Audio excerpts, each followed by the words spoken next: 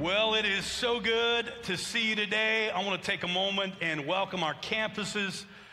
Those of you who are watching from some other location, I know there are a lot of you who are snowbirds and you're in some place a little less like the gates of hell today. And we're jealous and a little bitter, but we welcome you in. Anyways, come on, put your hands together for your family. Welcome them in from every place today. So excited. If you have your Bibles today, I want you to get them out and go with me to the book of John. John chapter 2 is where we're going to spend today. While you're turning there, I do want to remind you that tomorrow morning begins our KidCon, which is sort of our version, amen, our sort of version of Vacation Bible School for our children ages, I believe, 5 through 12. And so I want to encourage you, if you've not yet signed your kid up, I believe there's still some spot and location at every campus we're doing this.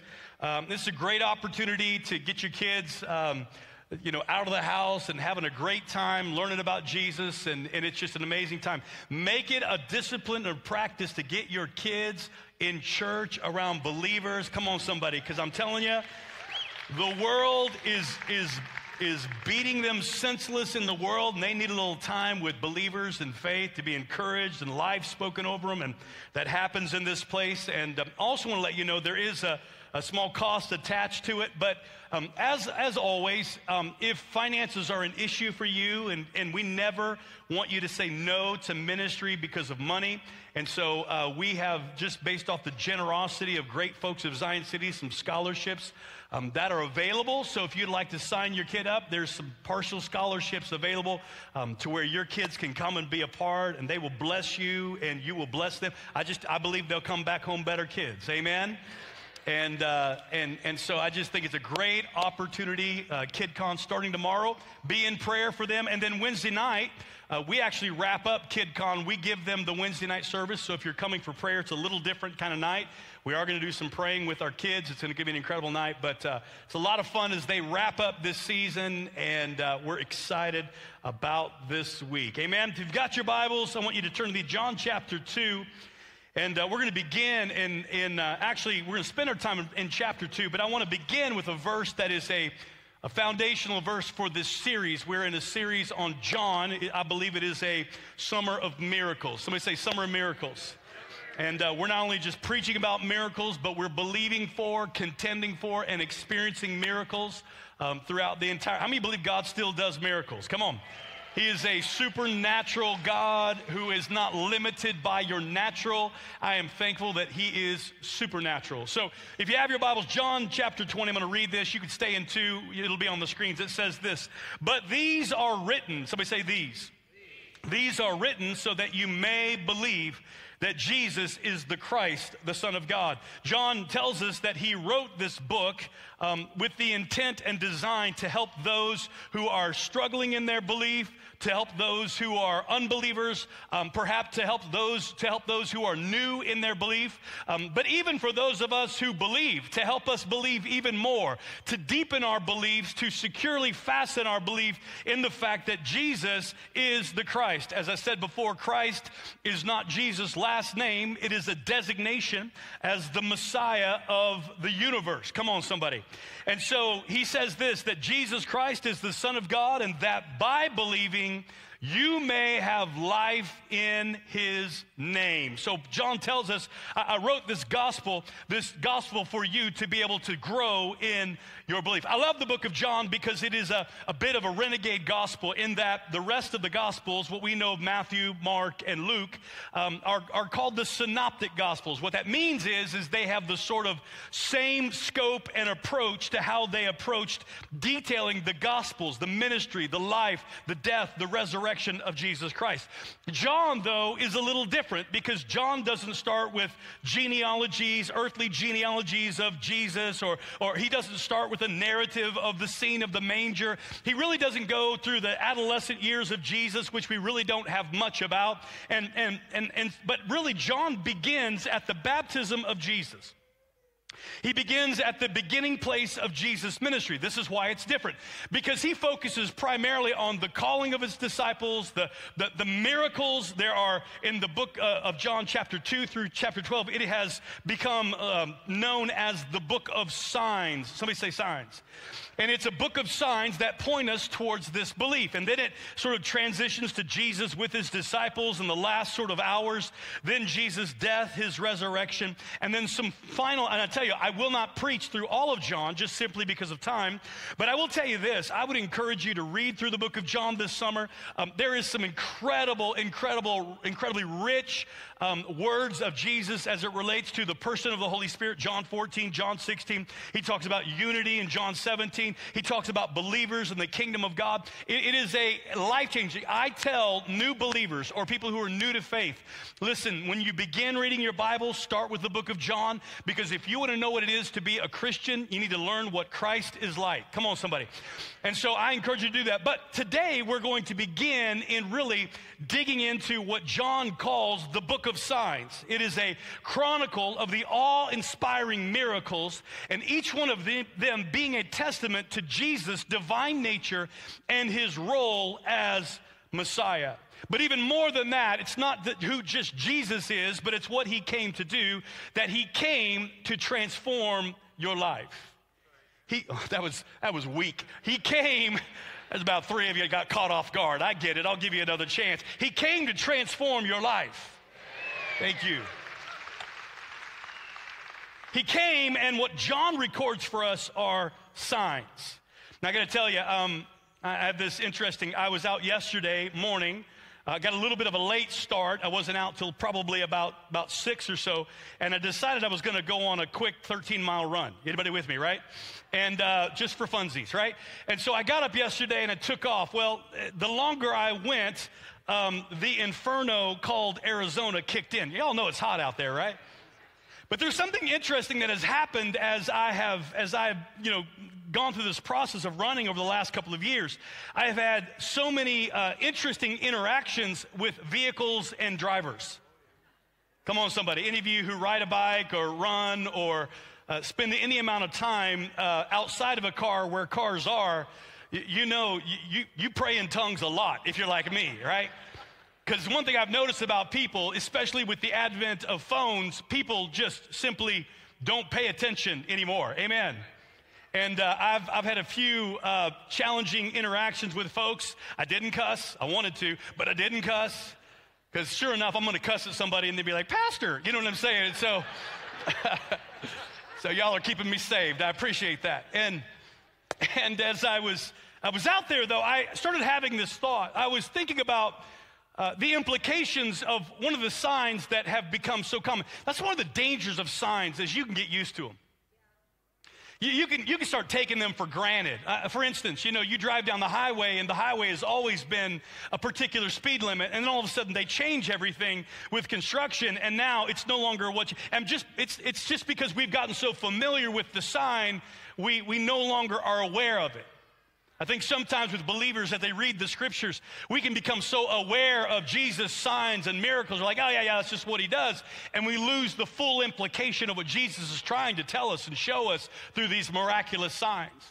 For some people, though, when they see, let's say, a speed limit sign, when they see that sign, it's a very clear indication of what is expected, or it's a clear communication of what the limit of the miles per hour is in a given particular place. For others, though, it's sort of more of a suggestion. Just try to get close, if you wouldn't mind. Some of you are 10 miles under. Oh, you're the ones I pray for deeply. And so some of you are 10 miles over. You're like me. You live in an age of grace. Come on, anybody believe in grace? And there's a lot of law enforcement in this room, and you just need to love your pastor and give him grace. But there are many times, I thought about this sign as I was running. I thought, sometimes we just kind of view it as a more of a suggestion than it is a real clear communication. Sometimes I think people read the scriptures and like, well, it's just kind of one of those stories. There are some people, when they see the very same sign, they think it doesn't apply to me and it doesn't matter. They completely disregard the sign. What's so interesting about Jesus' signs in these next number of weeks is what you're going to find is with every sign, there were an element of people who responded and believed. There were an element of people who disregarded and got angry. The signs will create a hunger, but it will also create a controversy depending on who the person is who's receiving it. Last week I talked about belief, and I talked about the fact that we were given this to believe. And it was interesting because we always have the QR code where you can ask questions about the message, and we go in on Monday morning and we record the questions. I will tell you this, I don't typically respond to statements because statements aren't questions. You follow me? I'm not here to pick a fight. I'm here actually to help people grow in the Word of God and develop a depth in their understanding. But it's interesting because it did the exact thing that signs do. On one hand, there were people who were stirred and they were deepening their faith and hunger. And then there were other people that just created controversy for them, and they just sort of lashed out in a sort of anger and defiance. And the reality is that's nothing new. That's always what's happened when Jesus performs signs and miracles. So it's nothing new. But there are some who will just disregard the signs, and there are some who will respond to them. But signs are given to us for a reason. Amen. Except for these signs. I thought we'd have a little bit of fun today. Y'all want to see some signs that I thought were fun? It's all right to have fun in church, right? It's your tax dollars at work right there. And so, right, this one's sort of self-explanatory. I love the next one. This is a good one. Touching wires causes instant death and a $200 fine.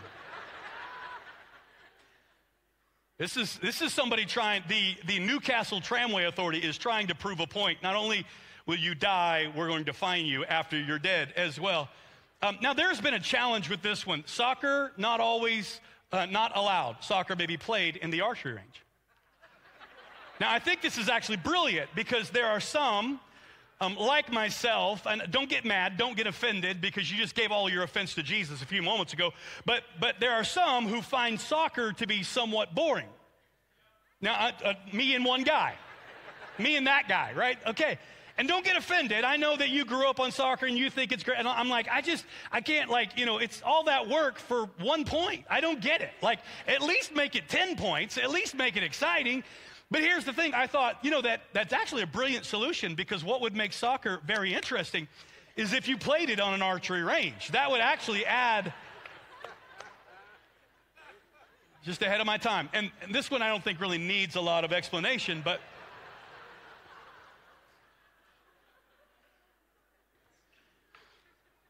the signs that John writes about are unlike these signs because they are intended for the purpose to help us to believe.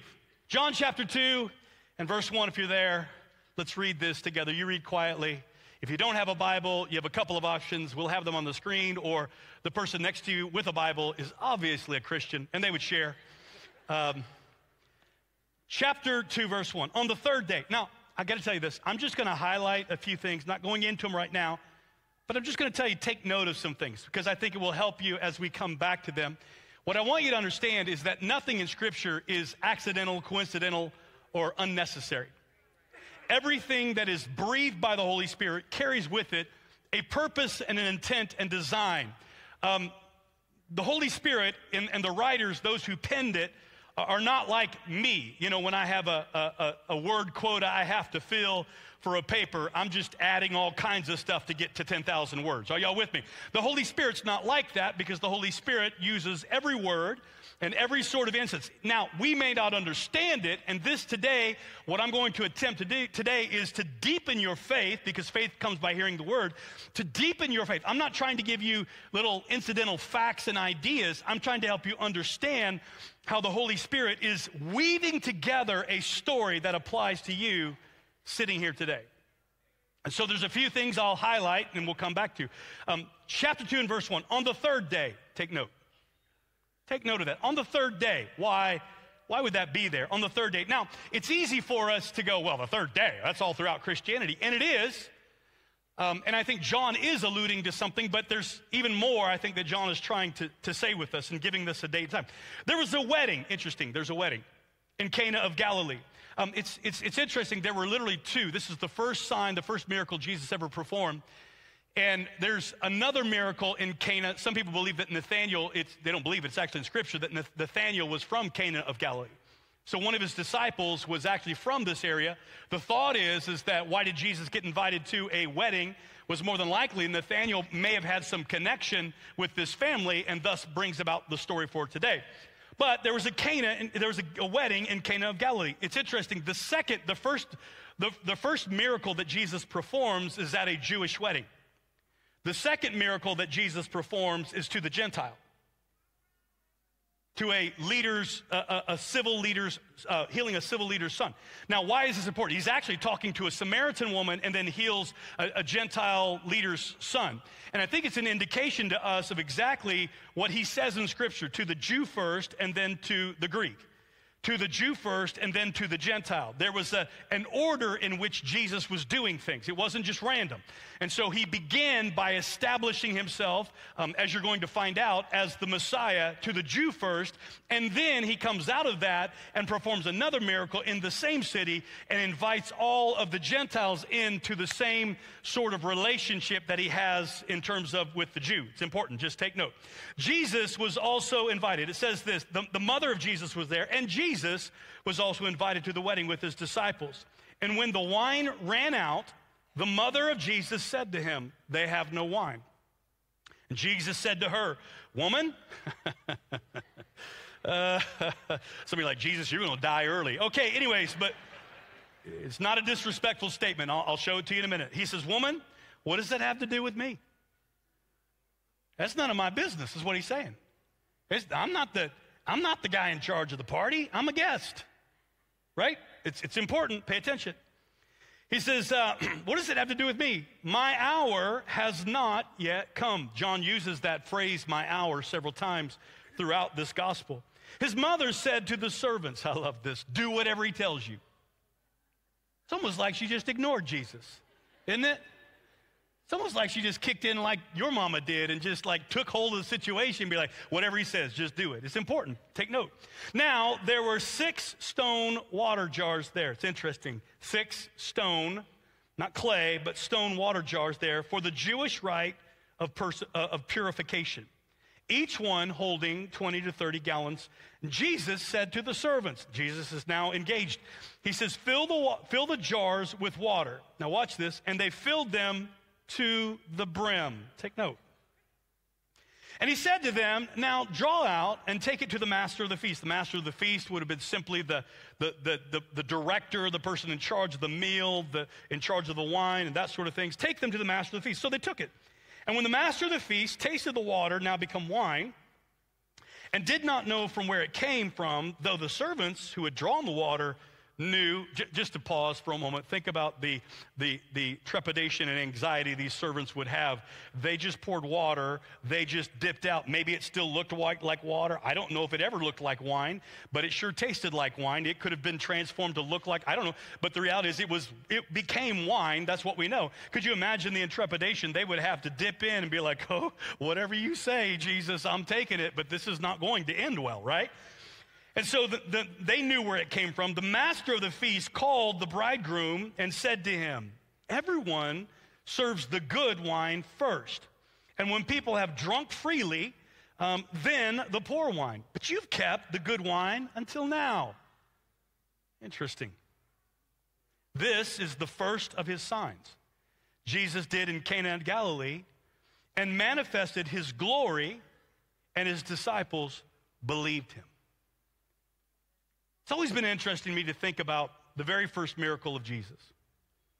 I mean, if you were going to sort of show up on the stage and claim that you're the Messiah, claim that you're the one who's come to take away the sins of the world, if you're going to show up and do this, I would think you would do something that would be so demonstrative, amazingly supernatural in nature. I'm not saying this wasn't supernatural, but really, when you look at the way Jesus transformed this water into wine, there were no theatrics. There were no, calling down from heaven. There were no angels and glory. But yet the Bible tells us that they had seen the glory of God. They saw the glory show up. But yet it just seems like Jesus said, hey, fill the water pots, take it to the guy. Very natural in its approach. And so there are many times I think about this, like, man, Jesus, why wouldn't you start out by raising someone from the dead? Or why wouldn't you open the blinded eyes? Or why wouldn't you cast the demon out?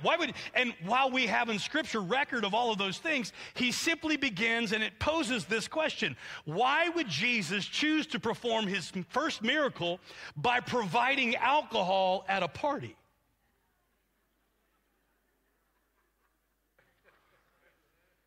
Is anybody with me? Now, there's a reason, and it may not be what somebody like, well, Jesus just likes to party. No, that's not exactly the reason, though I think he was very much a part of the celebration. But for the religious folks in the room, I'm sure that probably bothers you a little bit. You understand that there have been entire books written on the idea that the wine that Jesus created wasn't actually alcoholic.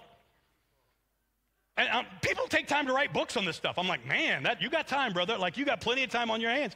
And while I'm not here to argue the alcoholic content of the wine, and I will tell you this, it was vastly different than it is today. Our technology, the distillation processes that we go through make for a far stronger alcoholic drink than by literally, they would say it would be 1%, 2% alcohol through a natural fermentation. That's not necessarily my point, though. The bottom line is this: the indication of the master of ceremonies was simply this. Normally, people bring out the good wine, get everybody a little bit relaxed, shall we say. And then they bring out the garbage stuff. They bring out the bottom shelf stuff. And yet, here's the challenge we have. Why would Jesus begin his entire ministry career by providing alcohol at a party? It's interesting, isn't it?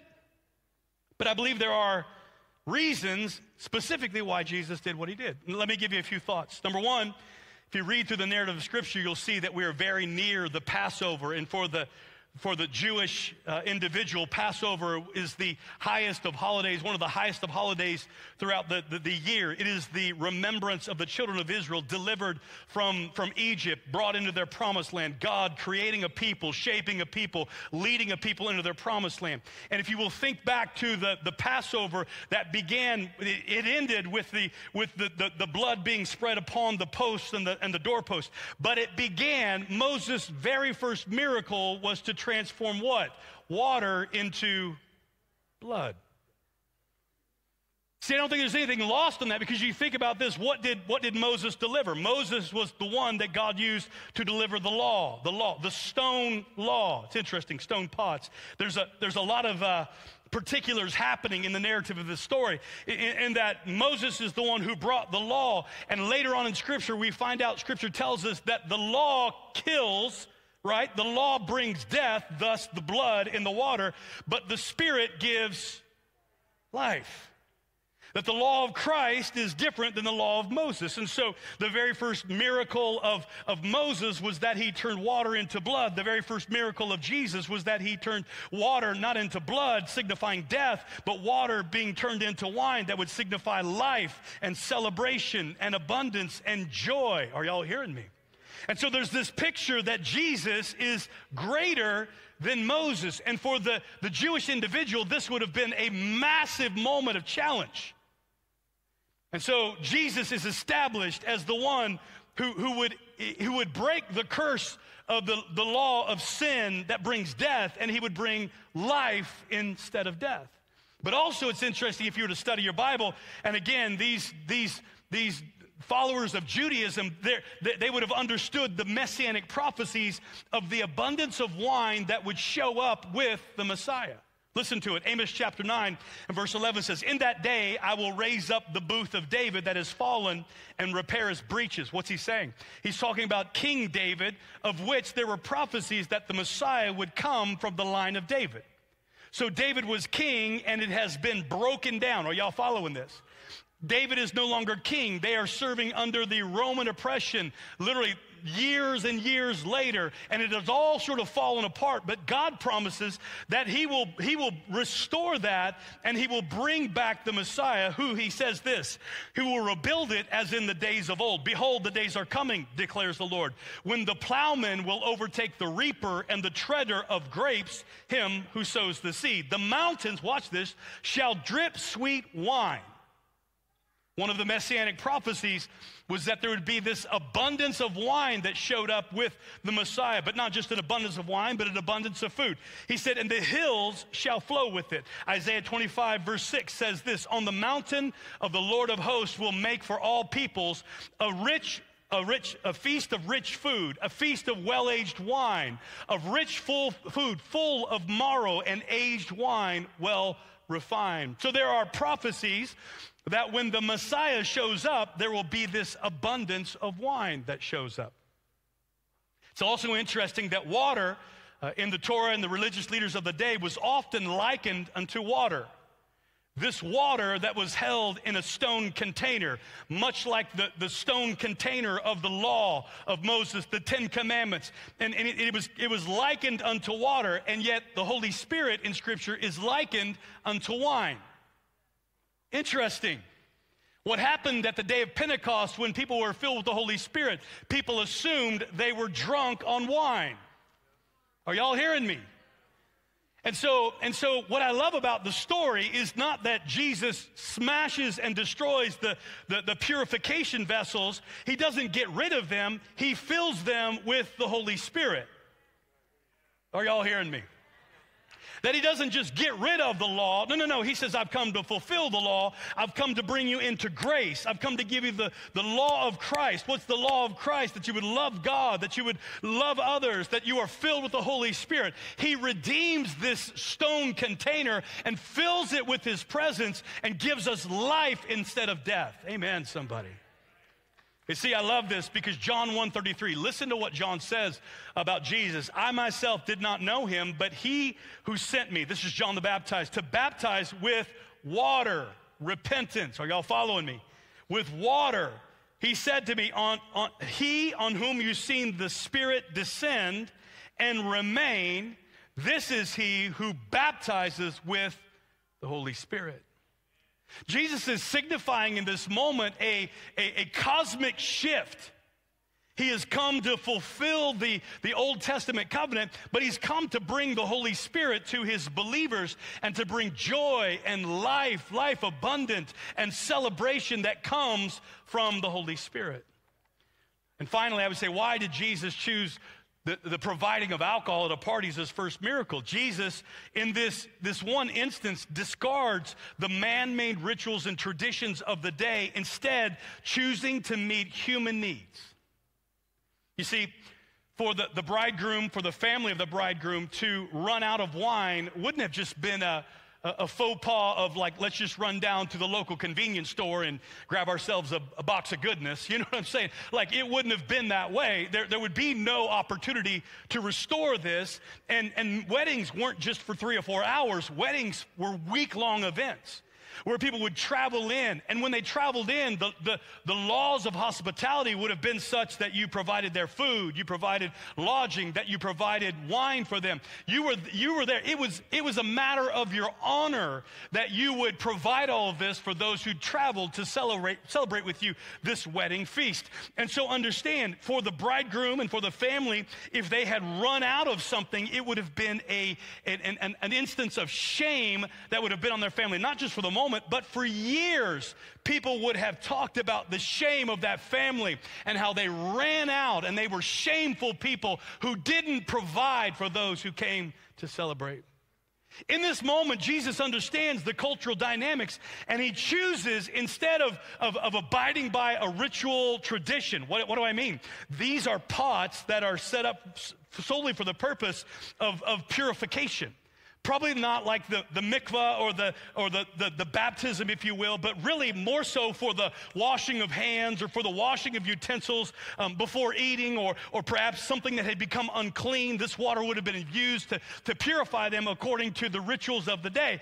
And Jesus disregards all of that and uses them as a container from which to serve the Holy Spirit, which is exactly what Jesus was. He came as a vessel to serve the Holy Spirit to the believers, those who would follow him. He's going to pour out of his vessel, pour out of himself the Spirit of God that will give you life and transform you and change you from the inside out. Amen. If you were to continue reading in John, you'll see one of the next things that John does is he places the temple cleansing right after this event. It's purposeful. He actually, some believe, well, you moved it up, and he didn't really move it up. I think it's there for the purpose of only reinforcing that Jesus came to break the man-made traditions of the day and reinforce the idea of helping people connect with God. The greatest need that people had was to connect with God. And so when he came into the temple, what did he do? He flipped over the tables. He drove out the money changers. He didn't do this because a lot of people think this is, well, he was opposed to them selling stuff. No. They were blocking people's connection to, the Gentile couldn't get to God because it was filled with these merchants and some who were dishonest even in what they were doing. They were blocking people's connection to God.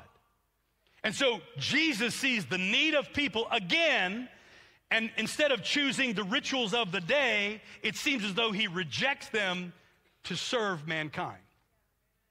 Amen. If we were to read this and consider this, we see again and again, Jesus is establishing himself exactly as John says, signs that he is the Christ. And so the question is, as we read this, how do we apply this sign to our lives today? How do we take this? We're not necessarily Jewish, though some might be. We're not living in the land of Canaan. And while the Bible was written to people, it was written for us as well. And so how do we walk through the scripture and apply it to us sitting here in 2024? And so I want to walk through this with that lens today. Number one, I'd say this. It begins in John chapter 2 and verse 3. When the wine ran out, the mother of Jesus said to him, they have no wine. Many people believe that Mary, being a woman, would have had access, a greater level of access to what was happening in the preparation of food. And that Jesus, because he was a man, would have probably been in a different part of the house. And so she is relating some insider information to Jesus and saying, hey, son, I need to let you know things are not as good as they appear on the outside. We're about to run out of wine. But here's my question to you, and here's the statement I make. Number one, how do we apply it? Every transformation begins with an awareness of what is lacking. Here's my question. Do you know what you don't know?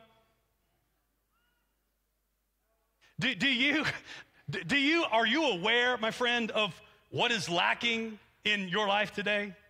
Now, please pause for a second, because I think we go to very quick things. So we go, well, I'm single people sometimes, not everybody, but sometimes single people, well, like what's missing is my spouse. If I had that, then I wouldn't be missing anything. Oh, grasshopper.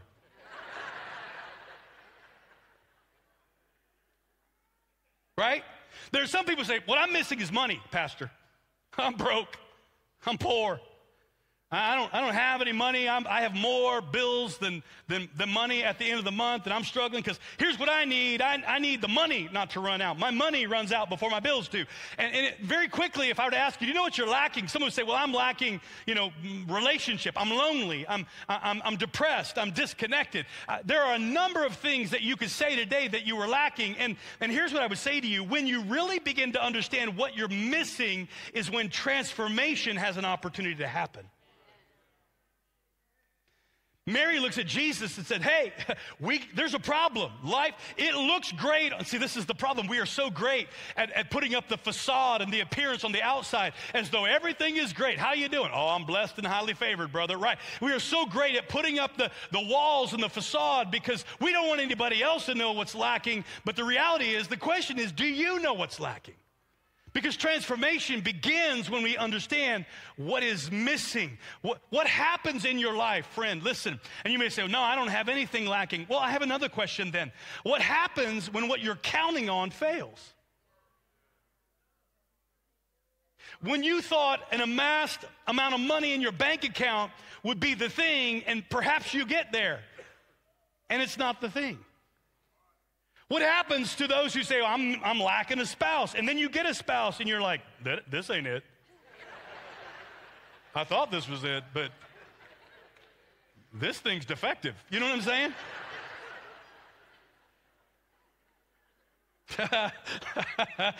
I just have these thoughts, like you ought to buy your bride from Costco because you can take it back. No, I'm just kidding, but right. That's the problem.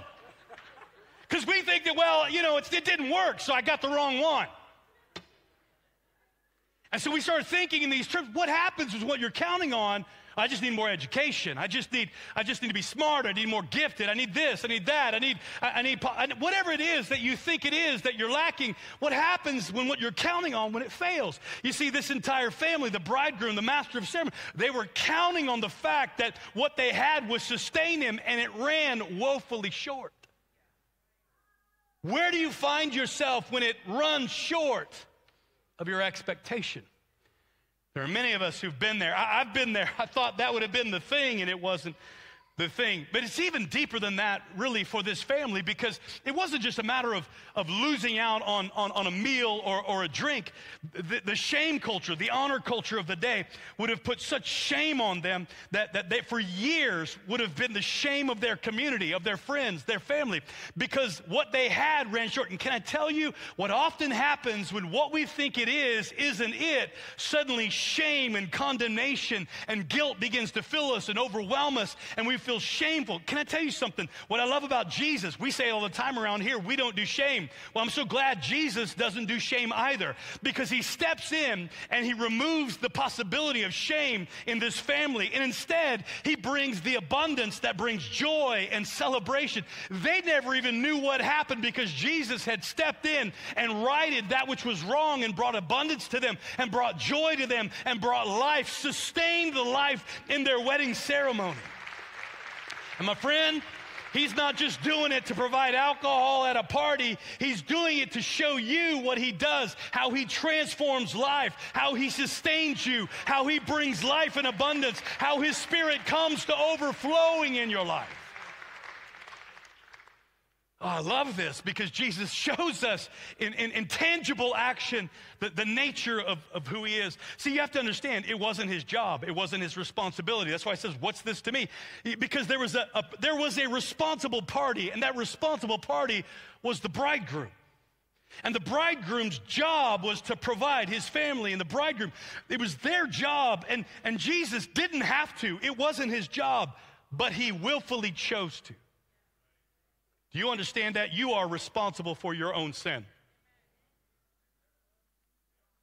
You are the one who is absolutely responsible for the condition that you are in as it relates to sin. Some of us could go even a step farther than that and say not only sin, but the condition of our life, the condition of our marriage, the condition of our relationship with our children at work, the condition of our finances. It is choices that I made that has led me to this place. I'm so glad that Jesus steps in, even though it wasn't his responsibility, it wasn't his creation, it wasn't his job to do it, but he steps in and says, I'm gonna say no to the shame and the condemnation and the guilt in your life, and I'm gonna bring life. I give you life that is flowing, a river that flows out of your belly. I'm gonna sustain you and bring life and transformation to you. Now, I'm not responsible, but I'm the one who will be the answer for it. Amen. Every transformation begins with the awareness of what is lacking. For some of you today, you can't put your finger on it exactly, but you know it's there. The reason I say that is because I believe there is this God-shaped place in you that while you may try to fill it with all kinds of things, nothing will ever fit that spot. You were created, I was created in the image of God, to worship God, to serve God, to honor God, to bring him glory. And anytime I'm trying to do anything else aside from that, trying to fill my life with my own agenda, my own dream, my own plan, apart from God, it doesn't work. It leaves me lacking. And Jesus says, I've come to fill you with the Holy Spirit to overabundance and flowing.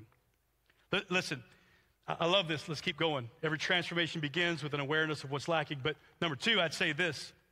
In this instance, you'll see it in John chapter 2 and verse 4. It says, and Jesus said to her, to his mother Mary, woman, what does this have to do with me? Now, in our culture, it probably wouldn't be advisable for you to speak to the significant woman in your life by calling her woman. Right? The reality is this, in the culture of the day, and I believe what Jesus is doing is not disrespectful at all. As a matter of fact, it's not at all. I'll tell you why. I think there are a couple of things that Jesus is showing us. Number one, this is about to be the first sign, the first miracle of Jesus here on earth. And so he is now, I believe, when he calls her woman instead of calling her mother, right? What he's actually doing is he is now separating the way that he deals with Mary, because he is now responsible to respond to his Father. Right? And so all it simply, I believe what he's saying is this. I'm not saying he's diminishing her role or her importance in his life or his love for her, but I think what he's saying is, I don't do this because people press upon me. I'm not responding to people. I am responding to my Heavenly Father. And so even as it relates to you, my earthly mother, I am no longer responding out of your wishes. If I do this thing, I'm going to do it because my Heavenly Father tells me to do it. Because Jesus said the only things that I do because I hear my Father. I see my Father doing, I do. He's at work, and so I'm at work. Okay? So understand, this is not a moment of disrespect. It is a shifting in the relationship. Because from this point on, you understand, and this is why Jesus says what he says. This is not really any of our business, because truthfully it wasn't. But Mary, being a good Jewish mama, she's like, oh, I'm going to make it your business, right? And she brings him, this is so powerful. She invites him into the scenario. Oh, some of you, if you would just invite Jesus into your mess, if you would just invite Jesus and give him a chance. You're so busy trying to do it all on your own, trying to figure it out, and it's leaving you lacking and filled with shame and guilt. Now, let me just say this to you about shame. There's a difference between shame and guilt. Some people use it interchangeably. They're not the same thing. Guilt is the sense of doing something wrong. Everybody in this room is guilty. Every person is guilty. If you've ever broken any of the law of God, if you've stolen, if you've lied, if you've cheated, whatever it is that you've done, every one of us have broken. So therefore, every person sitting in this room at the sound of my voice, every campus, every location, you are guilty. But there's a difference between guilt, what I did, and shame, because shame is about who I am becoming. It's the difference between this. I lied, and I am a liar. You see the difference? One is shame-based. It becomes an identity. It becomes who you are. It becomes this title. And when Jesus steps in and breaks the shame, I'm not saying that we suddenly become not guilty, because we are guilty. But he doesn't call us to live in condemnation and shame and guilt. Those aren't the tools that Jesus uses. It is his kindness that draws us to a place of repentance, Scripture teaches us. So he says no to shame. Why? Because what he's doing is restoring us to relationship. His identity spoken over us is still intact, even if we've been guilty. But here's what I want you to see. Jesus says to her, this is not any of our business. And then says, my hour has not yet come. This is so interesting. Here's why Jesus, I believe, says this. Because Jesus, in this moment, willfully sets in motion his own death. Here's what he's saying. He looks at his mother, who obviously doesn't understand the full dynamic of what's about to happen. And here's what he says. Woman, what is this to us? If I do this, it's because my Father tells me. it's really not any of my business. If I step in, it's going to be because he leads me to do this. But also, please understand, my hour has not yet come. What is the hour he's talking about? What he's literally saying is this: if I do this miracle, there is no turning back. If I do this miracle, I am setting in motion the events that will ultimately lead to me on a cross. If I do this. Now, some would say, well, was Jesus reluctant? Well, let me just say this to you. He was human.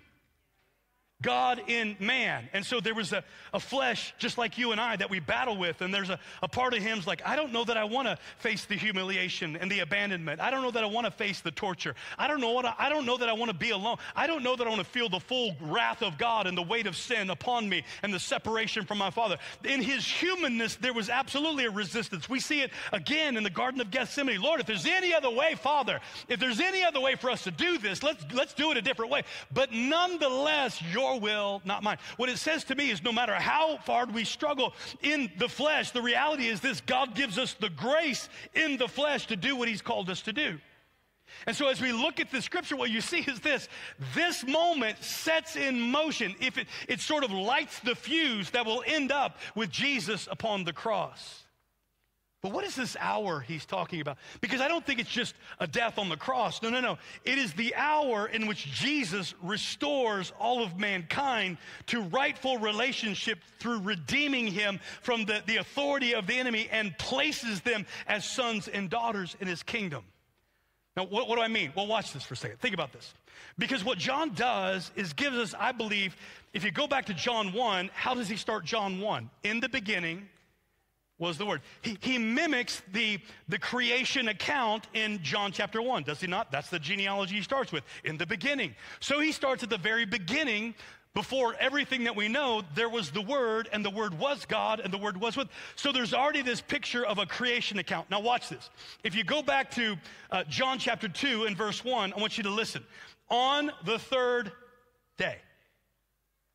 I believe initially what John is addressing in hindsight is the reality of the third day resurrection. Now, it's interesting. The resurrection will ultimately give way to what? The marriage supper of the Lamb. Okay, y'all aren't getting this. Put it back up there.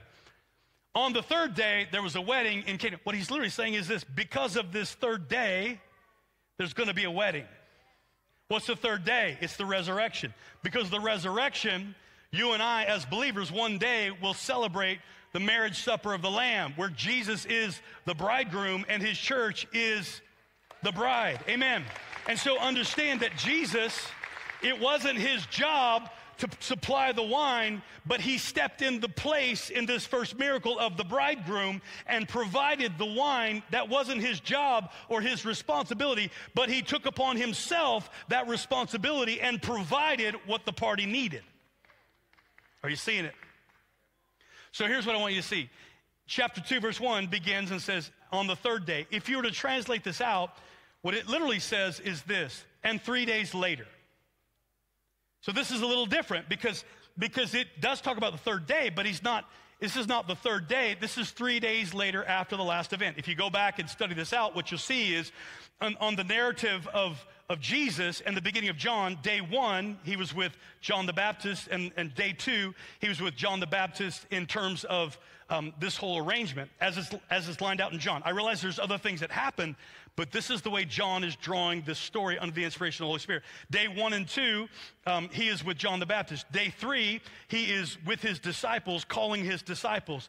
And then it says, and 3 days later, which means it's the 6th day. Remember the creation account. What happens on the 6th day? To me, like turn into Genesis. What happens on the 6th day? Creation of mankind, the crowning moment of God's creation, man and woman.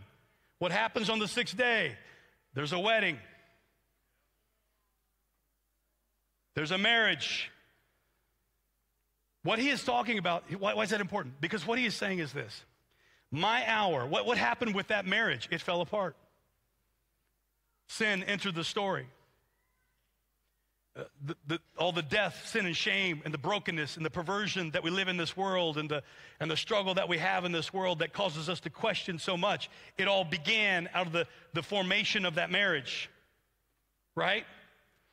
And so what needed to happen? Jesus then, who was the Word, wasn't the plan B. God knew what would happen, and he provided a solution in Jesus, who would become a bridegroom, who would step in and bring his bride. You see this picture that what happened is Jesus says, I'm going to restore what was done in the first wedding at the second wedding in Cana. I'm going to restore what was done. Some of y'all ain't getting this. Holy Spirit, help us. I'm going to restore what was done, what was broken up front. I'm going to make it right again here. The Messiah is here. He's here to restore and to baptize you in the Holy Spirit. He's here to restore and give you life instead of death. Are y'all seeing this? John writes this in such a way to help us understand that he willfully sets in motion his death. The fall of man is the shame that separates them from God. And Jesus' hour is the hour in which he will go to the cross, not literally, but figuratively. He will go to the cross. He will be buried in a borrowed tomb. He will be resurrected, and he will restore man to his rightful place in relationship with God. He will do everything you need to have done so that you can be made right with God. Jesus says, if I do this, I can't undo it.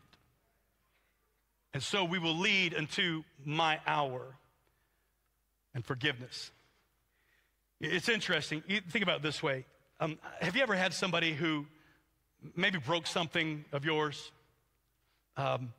Maybe lost something of yours, or maybe they dinged your car. They took your car out. They borrowed it. It came back with a scratch or a ding. Anybody with that? Like don't point fingers, but okay, just like I'm so mad, right? We've all had that happen. If you got kids, that's happened, right? What happened? I don't know. It just jumped out in the road, Dad. I don't know. I'm like, fence posts don't jump out in roads, son. But here's the thing. When those things have happened to us, and you know, I'm not talking about massive things. I'm just like, they're just things, and could be massive things. But they say, oh, I'm so sorry. They're repentant. They're contrite. And you just say to them, don't worry about it. Right? You do that, right? Maybe I should preach on forgiveness next week. We're going to take a pause and talk about forgiveness with Zion City because they're struggling. No, that's typically kind of what we do. I mean, you know, it's like I can't, you know, maybe you need to be responsible. But by and large, they broke something. They did something. They lost something. You know, it's okay. It's all right. But here's the reality. Anytime that forgiveness is issued, somebody still has to pay. Because if your car is wrecked, I mean, you're still going to have to pay to get it fixed if you want it fixed. You're gonna, if something is broken, you're going to have to, that lamp, that you know, that plate, you have to go pay to restore it. If someone loses something and, you know, and it's value, oh, I'm sorry, I lost it, I lost the check, you still have to pay. You understand with Jesus, when he says, I'm bringing forgiveness, somebody still has to pay for it. It doesn't just go away. And so when Jesus says, I am willfully setting in motion, my hour has not yet come. If I do this, I am setting in motion a forgiveness for people and a restoring of mankind. But I'm still going to have to pay for it. Do you understand? Just listen real quick. That's the struggle that I have with people who reject Jesus. I'm like, he paid for your ability to reject him even.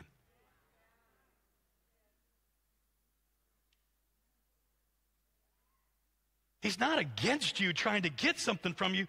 He's already paid for it. Whatever it is. Well, I just don't believe. Yeah, and I paid for your disbelief. Well, I just think it's all, you know, I'm so mad at God. And he paid for your ability to rebel and disbelieve. He already paid for it. You see, when forgiveness enters and Jesus sets in motion, he knew, I will pay for the sin of every person. I love this. How do we interpret this for our lives? Jesus willfully now sets in motion his death that brings forgiveness. But in verse 5, it's interesting because his mother now says to the servants, do whatever he tells you. I love this because Mary, this is so interesting because Mary had no idea what Jesus could do or not do. You know what I mean? I mean, there's no indication that Jesus, this is his first miracle, his first public miracle. I don't know if Jesus, was at the swimming pool with the other kids and Mary's like, Jesus, in the water, not on the water, right? I don't know if that was happening, but I don't know. Probably not. But she really doesn't know the full capacity of his power. She doesn't know what Jesus can do. Now, what she does know about Jesus is I know how he was conceived, and I know the experiences I've had with his birth and angels and shepherds and wise men. I've seen the provision of God. I've heard the voice of God. And so while she doesn't know his capacity of power, she does have a history with Jesus to know he is more than natural. He is supernatural. And so when she looks at the servants and says, hey, whatever he says to do, just do it, there is something of a faith that has, see, you assume that, oh, Mary just knew. Well, she knew some things, but she didn't know everything. And there was a moment where she had to release a faith. There was a faith-filled moment where she looked at those servants and says, hey, whatever he says, I don't care if he says stand on your head, whatever he says to do, you do it. Why? Because that faith led to a boldness that then led to an action of called for obedience. Can I tell you this is what I see? She says to him, do whatever he says. And I would say to you, if you want to know the keys to having supernatural miracles in and through your life, it is simply this: do what he says. Do what he says. Now, that seems very broad and very general, but I will tell you the principle is this. All throughout Scripture, as you read the promises of God, you see, a lot of people love to quote the promises, but what they miss often is the pre-existing commands and expectation that God asks of his people. He says, if you will humble yourself and seek my face and pray, then I will hear from. There are so many if-then statements throughout Scripture, and we love to go, oh, God's going to do it, and God's going to bless, and yes, he will, but what he does, what I would say to you is do what he tells you, and you'll see what he does. There are far too many people who don't want to do what he tells us. And here's why this is so important, because obedience is the key to a new season, and obedience is the key to maturity, and obedience is the key to the supernatural activity of God in your life. It's obedience, friend. It's action that is connected to faith and boldness and obedience. Whatever he tells you to do, we're talking about a summer of miracles. I'm going to tell you the real reality is God may ask you to do some things. He may ask you to pray. He may ask you to go to an altar. He may ask you to fast. He may ask you to do some things and you go, well, how's that going to help? And I'm going to tell you, listen, just like Mary said, whatever he tells you to do it. Do what he says. Why is that? I love this. Whatever he says to do. And so, of course, Jesus then looks at the servants and says, go fill the water pots. I find this interesting because Jesus says, fill the jars with water. And the Bible says, and they filled them up to the brim. Do you understand? The servants who now have been directed to do something, Jesus says, hey, go fill the water pots with water. They could have argued, what is water going to do? We need wine, not water, man. What's the matter with you? Oh, I love when the rational, humanistic mind gets involved with God. Don't you? You need to explain to God the laws of physics. You need to explain to God the laws of nature. God, I don't think you understand. We don't need water. We need wine. Water's not going to help us in this moment, right? We need wine. So if you'd like to jot on down to the 7-Eleven and get us some wine, that would be fantastic. There's a lot of people, they live their lives. That's why you never see the supernatural. I'm going to say that again. There's a lot of you, that's the way you live your lives. That's why you never see the supernatural. And you just doubt anybody who says they do. But I'm going to tell you, a life of miracles is a life that is hard fought and hard won. And listen, Jesus didn't do it because of their action, but their action, it was the key to open the door to the supernatural that Jesus would pour out. The miracle was Jesus, not the servants. But the servants had a part to play of obedience that released the supernatural into the environment. Oh, I'm preaching better than y'all are letting on today. I'm just telling you. You can sit around and doubt it, or you could just be obedient. I remember years ago, I had a family member and a friend, close family member, that we had run a business. I've shared this. We shared a business together. When I moved to Arizona, we shut the business down just because it wasn't feasible to continue with it, and there was some money of mine that was still left in the account, and this family member needed it, and so took it,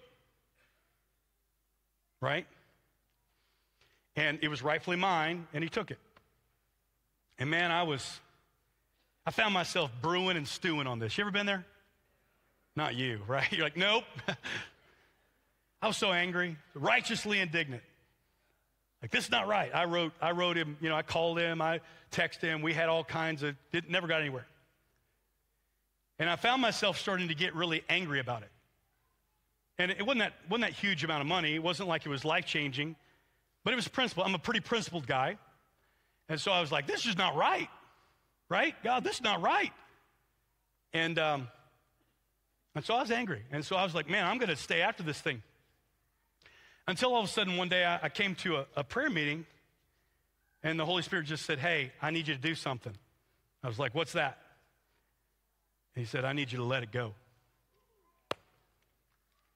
And I said, wait, okay. So you're clapping. Stop clapping. It's not the moment to clap. That's not the good part of the story. I was ticked. Like,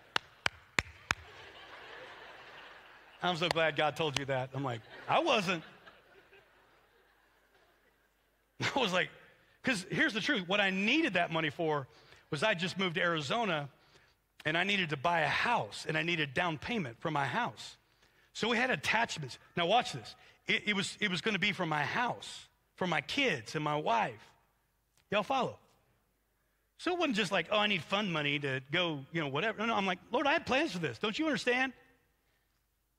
He says, I need you to forgive. And here's what I've learned about the Lord. When he asks me to do something so clear and so simple, I don't have to complicate it by arguing with him. And so I said, okay. So I literally wrote an email to this person. I said, hey, I just want you to know I forgive it. No, I don't forgive the act. I forgive the act, and I forgive the debt. Don't worry about it. Now let it go. Now, the beauty of what happened to me was I immediately felt the lift of all of this anger and this lift, because I'm like, okay, Lord, I'll just trust you. It's interesting. It's an interesting turn of how this works. About 9-10 years later, I was buying land that I wanted to build my house on. Been planning this, saving for it for a decade, preparing for it, and I started to build this house. Well, there came a piece of property next to my house that came up for sale, and this same family member, because I had forgiven it, we were all restored. It was good. So they had come out to visit me, and this family member got excited about the land next to me and said, hey, I'll just buy that land, and then I'll build a place where, I could come for the summers or family. I was like, oh, that's great. That's awesome. You can buy it, whatever you want to. And so he did, because the Lord had blessed him through the years, and so he just bought it, paid cash for it.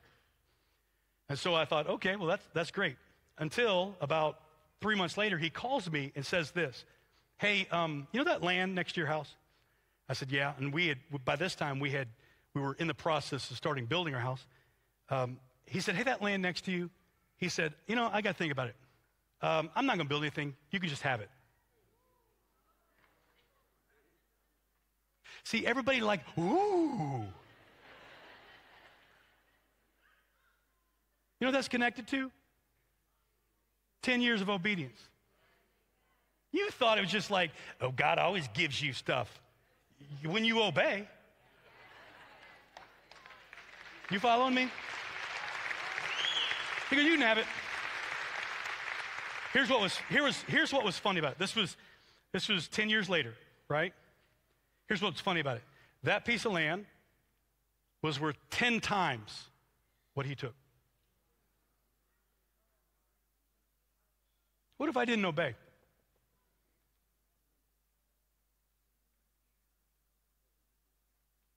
It's interesting. Obedience, do whatever he says. I'm talking to somebody. If he tells you to forgive, forgive. I'm not saying, forgiveness doesn't mean we have to be best buddies. And forgiveness doesn't mean there doesn't need to be accountability. In this situation, the Lord just said to me, just forgive it. I will take care of you. I got you, Lord. You hear what I'm saying? When the Lord tells you to do something, it's not because he's trying to take something from you. He's trying to get something to you. And so you have to fall so deeply in love and trusting of him to go, Lord, I know who you are and how you take care of your kids. I never in a million years thought that would happen. But I am so glad that I obeyed. You see, obedience is a key that opens new doors. The servants, they could have argued, but they filled it. And the Bible says they filled it to the brim. What this indicates is, for those of you who are skeptics, nothing else could have been added to this water to make it, because it was very common for them to dilute wine. And so if they'd only filled it halfway full, they could have, dumped the wine in, weakened it, all this sorts of things. But the reality is it was to the brim. There was no room for any, watch this. What if you put yourself in a position where there's no room for anything but a supernatural response?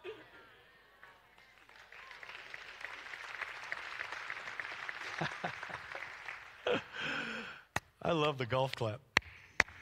You're like, I don't know about that. I need a little space to control this thing, Pastor, because you can't trust God. I know you're sincere and you're clapping, but here's the reality.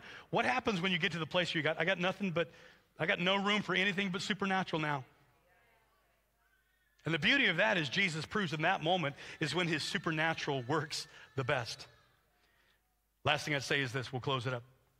Verse 9 and 10, you know what happens. They fill the water. Jesus says, take it to the master. They went to the master of the feast, and they took it to him. When the master of the feast tasted the water now, that had become wine, and did not know where it came from, though the servants had drawn the water new, the master of the feast called the bridegroom and said to him, everyone serves the good wine first, and when people have drunk freely, then the poor wine.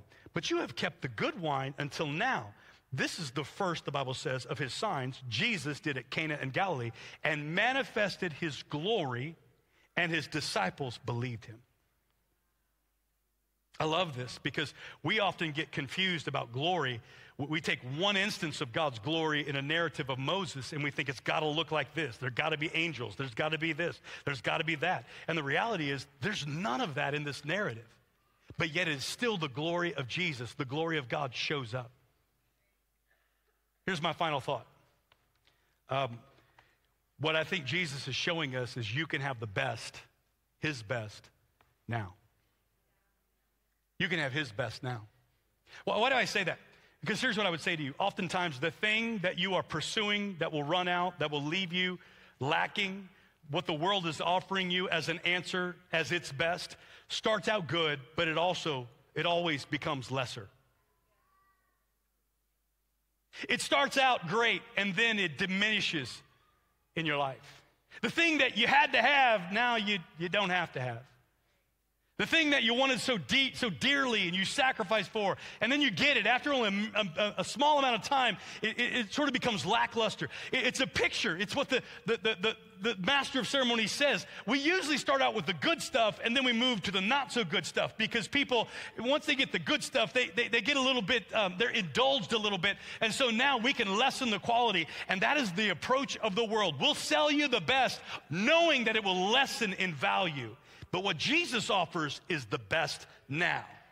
What he offers is, in the midst of your lack, in the midst of your brokenness, he says, I have the best, and it's better than what you've had before. I believe that God has the best plan for your life. I believe he has the best plan for your eternity. I believe he has the best plan for your marriage. Listen to me. I believe he has the best plan for your sexuality. I believe he has the best plan for your finances. I believe he has the best plan for your health.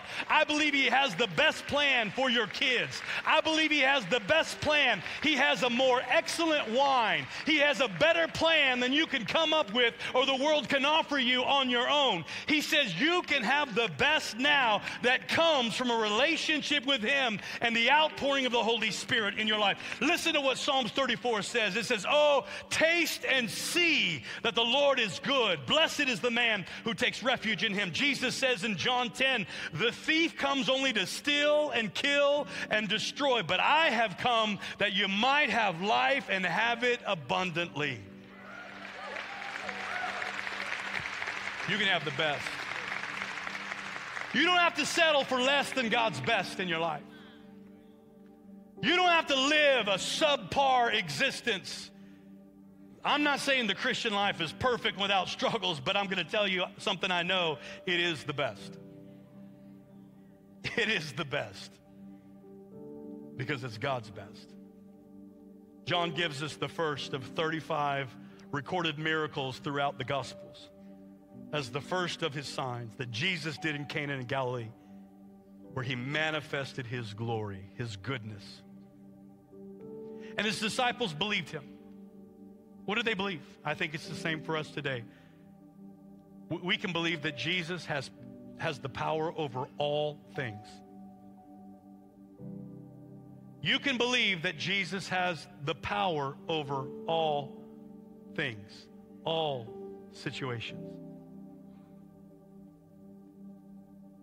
We can believe that he's more than just a miracle worker, more than just a good teacher, more than just a lover of those who are broken and downhearted and cast down. We can believe that Jesus is God. And because he is God, he has power over all things. We can also believe, as the disciples became to believe, that Jesus actually loves you. But not only does he just love you, he cares about your needs. Jesus starts with a very practical miracle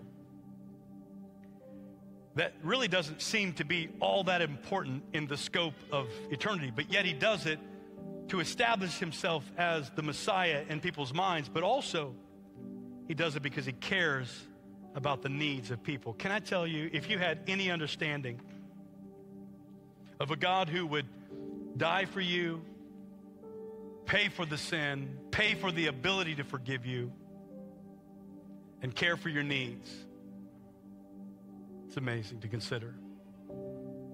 It tells us that we can believe that Jesus will transform us. Friend, I got to tell you, it's not that he will just give you a better life. He'll transform you. He will change you from the inside out. He won't just deal with the guilt and the shame and the repercussions of sin.